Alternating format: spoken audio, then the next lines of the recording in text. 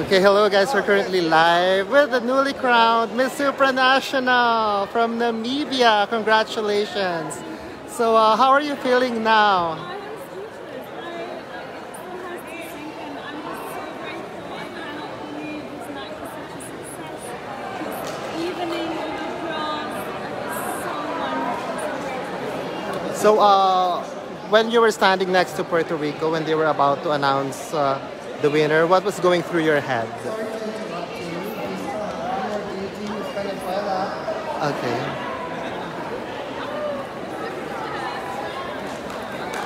No problem.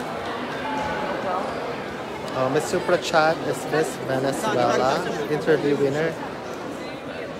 Oops, oops. Congratulations.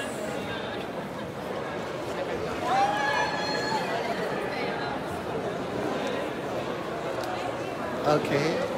So moving forward, so standing next to Puerto Rico about to announce the winner, how are you feeling that time? Oh my goodness. I was looking at this incredible woman next to me and just thinking, you know what?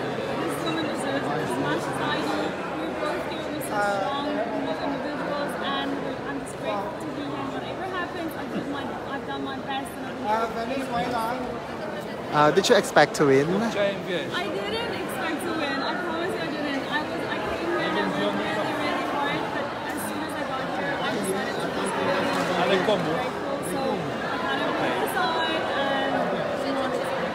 and Okay, what about a message to all your supporters, especially to your people in Namibia who's been... thank you. Just thank you so much.